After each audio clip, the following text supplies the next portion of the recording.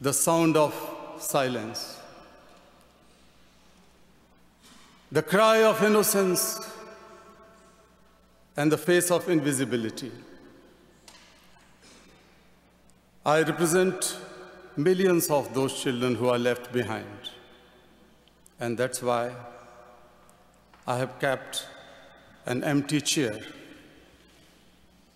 as a reminder.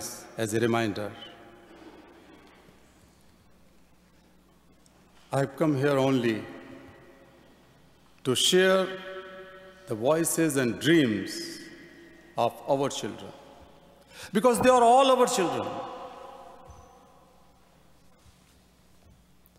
I have looked into their frightened and exhausted eyes. I've held their injured bodies, and I have felt their broken spirits. 20 years ago, in the foothills of the Himalayas, I met a small, skinny child laborer. He asked me, "Is the world so poor that it cannot give me a toy and a book instead of forcing me to take a gun or a tool?"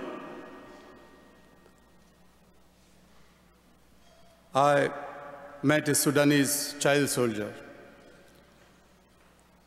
He was kidnapped by an extremist militia. As his first lesson, he was forced to kill his friends and family. He asked me, "What is my fault?" 12 years ago, a child mother from the streets of Colombia, trafficked, enslaved, raped, asked me this: "I have never had a dream. Can my child have one?" Friends, all the great religions teach us to care for our children. Jesus said, "Let the children come to me. Do not hinder them, for the kingdom of God belongs to them." Holy Quran says, "Kill not your children because of poverty." Friends, there is no greater violence than to deny the dreams of our children. Therefore, I refuse to accept that all the temples and mosques and churches and prayer houses have no place for the dreams of our children. I refuse to accept that the world is so poor when just 1 week of military expenditure can bring all the children to classrooms. I refuse to accept that all the laws and constitutions and police and judges are unable to protect our children.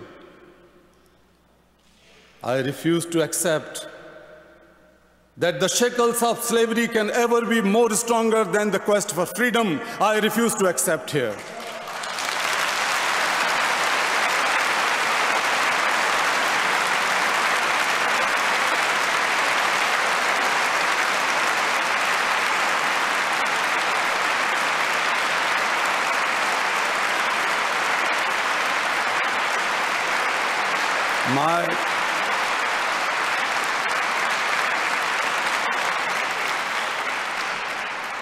My only aim in life is that every child is free to be a child, free to grow and develop, free to eat, sleep, and see daylight, free to laugh and cry, free to play and learn, free to go to school, and above all, free to dream.